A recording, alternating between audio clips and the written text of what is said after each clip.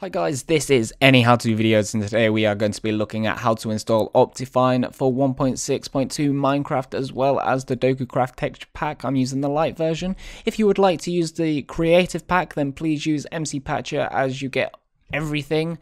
With Optifine, for some reason, there are some things where you can't see some of the textures, so use MCPatcher if you're using the creative pack. But for DokuCraft Light, High and Dark, I believe it is, then you're fine with using Optifine if you wish.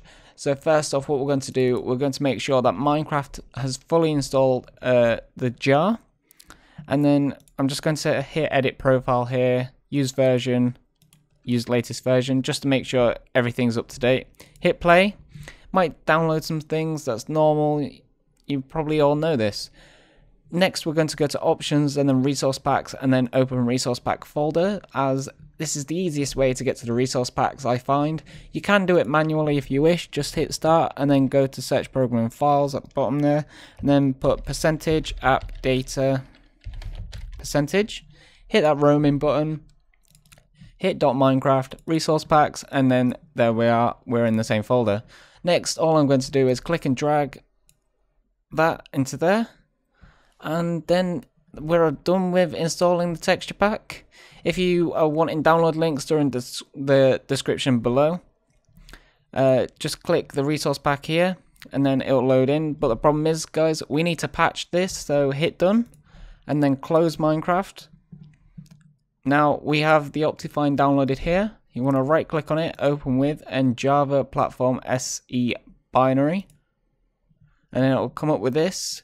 This is an installer, Optifine, yeah, etc. Just hit install. Fully installed, that's fine. Now we can open up Minecraft again.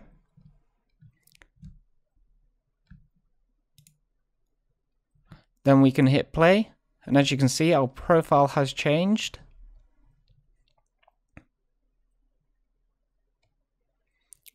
And we're fully installed. I'll just create a new world here and show you guys that it's properly working without any issues at all. So as you can see here, the water's fine and everything like that. Thank you for watching. Please hit that like button. If you wish to use MCPatcher, then there'll be a link somewhere. You'll probably be able to find it. And the sand is really bugging out on this seed. Anyway, have a nice day. This is Any How To Videos.